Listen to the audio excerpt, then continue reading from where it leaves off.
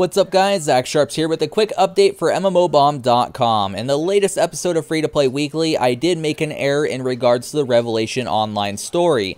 Apparently there is a line within the Founders Pack article stating that my.com is disclosing that the game is free to play.